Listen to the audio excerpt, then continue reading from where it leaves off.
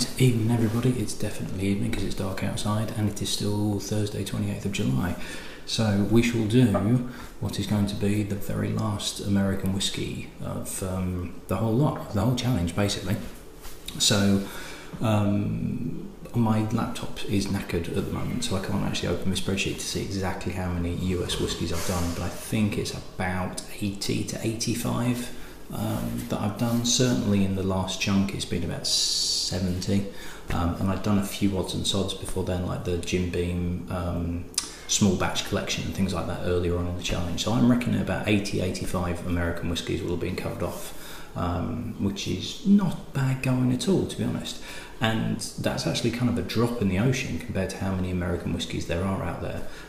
There's just so many interesting things as well that I probably could have done a dram a day just on American whiskies. It would have been a bit of a struggle to do 366 unique brands, but it would have been an interesting go if it wasn't for the fact that I'm in the UK. It might have been worth a shout, but as it is, 80 odd, 85 is still way more than I've ever had before, and I count myself as a bourbon fan, so yeah, it's been fantastic.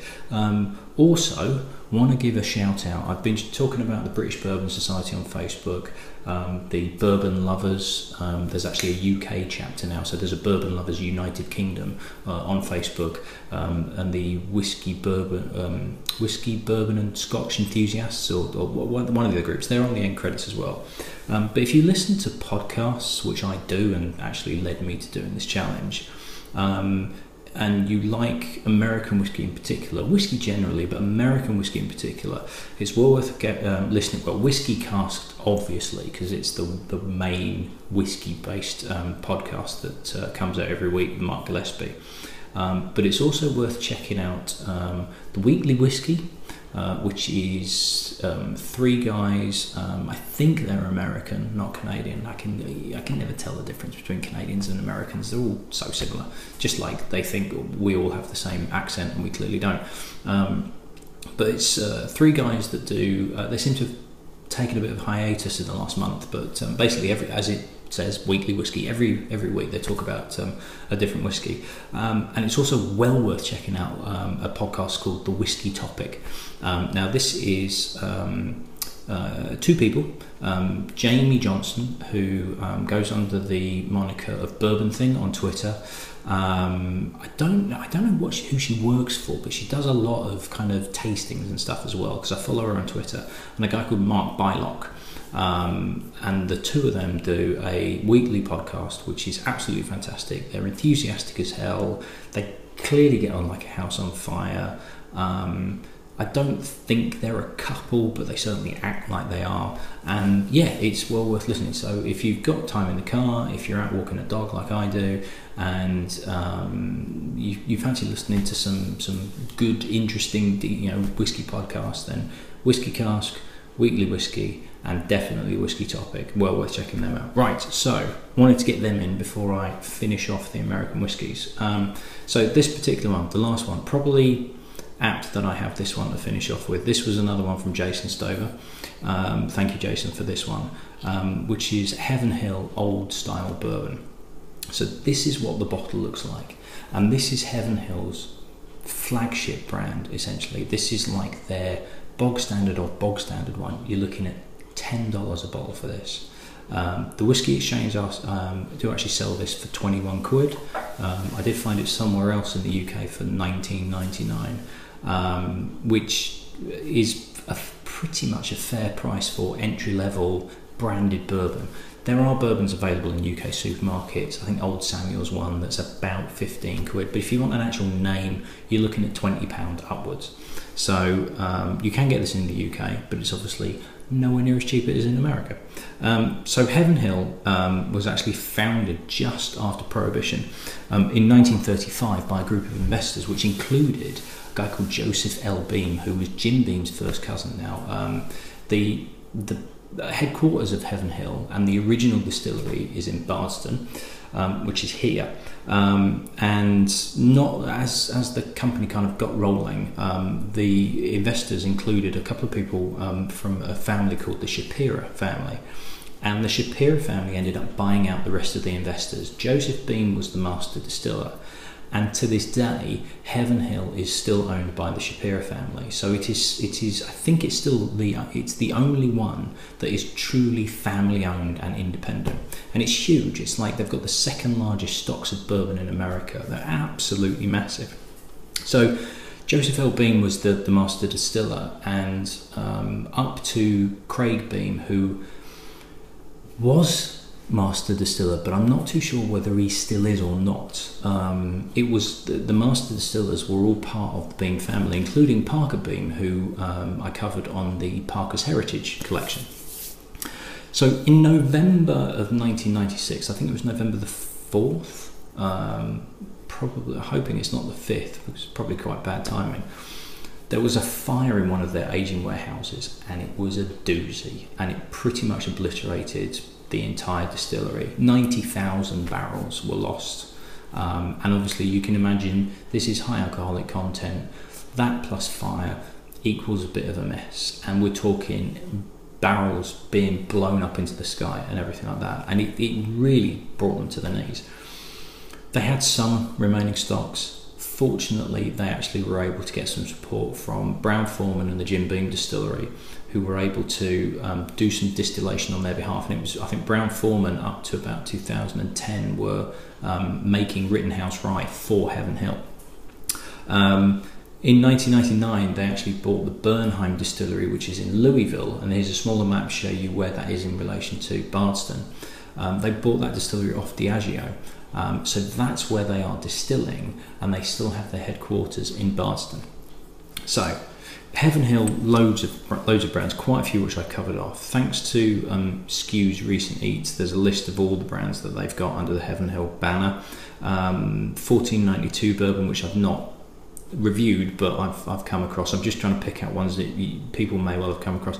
Elijah Craig we've done, Evan Williams we've done. Fighting Cock, unfortunately, I couldn't get hold of. Somebody did offer it, but I'd already got everything. Just because it's Fighting Cock, it sounds rude. Heaven Hill, obviously. Henry McKenna, Larceny, which I didn't manage to get hold of. The Old Fitzgerald, which was fantastic. Parker's Heritage. They do the Rittenhouse Rye. They did the Georgia Moon and the Mallow Corn. They do those corn whiskies. Quite loads of brands, a lot of kind of obscure ones that you probably won't find in the UK, but tons of stuff. And they do a lot of bottlings or a lot of distilling for other brands as well. So this particular one, it's a 4-year-old, and it's 75% corn, 13% rye, and 12% barley. So we are looking at real entry level, cheap, bog standard bourbon. Could be awful, could be pretty good. I've got my hopes up because it's Heaven Hill and because this is their flagship brand. This has got their name on it. 40% as well. It's light on the nose. There's not really a great deal to it, to be perfectly honest. Not thin. There's a light touch. There's a slight sweetness to it. There's a slight kind of just a bit of toffee and a bit of maltiness to it as well. Not massively complex, but not spirity, not harsh.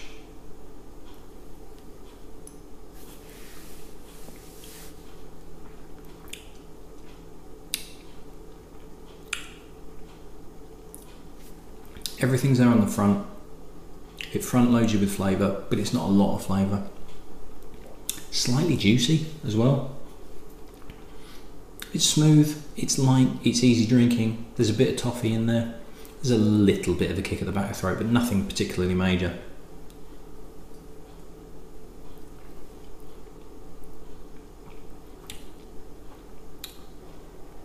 It is slightly spirity, but not overpoweringly so, to be honest. It does exactly what you would expect for $10. And to be honest, it's as good stroke as indifferent as the ancient age was, as the early times was, which for that price point, what do you expect? It's not going to blow your socks off. It would service perfectly well in a cocktail, but to be honest, drinking it neat, it's not that bad, to be perfectly honest. I wouldn't consistently drink it neat, but I wouldn't turn it down if I was offered it. If somebody said, I've got some Heaven Hill, do you want some? Yeah, I would actually, and I'd drink it neat and I wouldn't have a problem with it. And it would be fine putting it in a cocktail with a mixer, something like that. What I found with American whiskies, with some exceptions, no names mentioned, Imperial, Parker Hayes, is that the cheaper end of bourbon isn't actually that bad. Cheap Scotch, bad cheap Scotch, there's quite a bit of it. There is good cheap Scotch, but there is a lot more, there's a higher percentage of bad cheap Scotch whisky than I've found of bad cheap US whiskey stroke bourbon. Cheap American whiskies, and particularly bourbons, they're not brilliant, you wouldn't expect them to be, but they're not offensive, they're not harsh. Some of them have smelled quite harsh on the nose, but then just not had it on the palate. But they're perfectly serviceable, they're smooth, they're easy drinking, they've got some flavour. It's not deep, it's not complex, but it's drinkable. Whereas there is a few cheap Scotches where it's like, it can be really harsh on the palate or really artificial. I don't know whether it's the caramel that's added, whereas obviously you can't do that with bourbon. You can't add colouring to bourbon, so you can't dick about with E150 or anything like that. And maybe that's the element, maybe that's the factor, that they're not adding any colouring to it, and the amount of colouring that some of these companies are adding into Scotch and other whiskies is actually impacting the flavour, because none of them have had this artificial character that I associate with bad cheap Scotch. I'll be honest, I'm going to miss American whiskies. It's not that I'm not going to ever drink them again, I'm just going to miss them for the next 6 months because I've got Scotch and world whiskey and everything like that. But it's been great doing all these American whiskies. I still love US whiskey, it's not put me off any of them. I've come across some absolute stunners that when I'm next out in America, I'll be trying to get hold of, or the next few times, if I just bring one bottle back with me, there are a number of bottles that I'm going to be bringing back. And I've not lost my love for it. I think I still prefer American whiskey, to be honest, although I've got a lot of Scotch to get through, and Japanese and Irish and Canadian and everything like that. But it's been fun, and there are a lot more Americans out there, American whiskies. I know there's a lot of Americans out there, but there's a lot more American whiskies out there that I have yet to try. And were I to carry on, maybe not a dram a day, because it has been quite hard work and it still is, but there is enough out there for me to try and keep exploring and keep sharing samples with people on the interwebs, and just trying to find samples and everything like that. Because yeah, my heart is with American whiskies. I think it might change over the next 6 months, but it's been fun. So yes, that's America done. God bless you guys. And I'm going to do a quick rinse out, and then I'm going to go back to Scotch. So I'll see you at the next one. Cheers.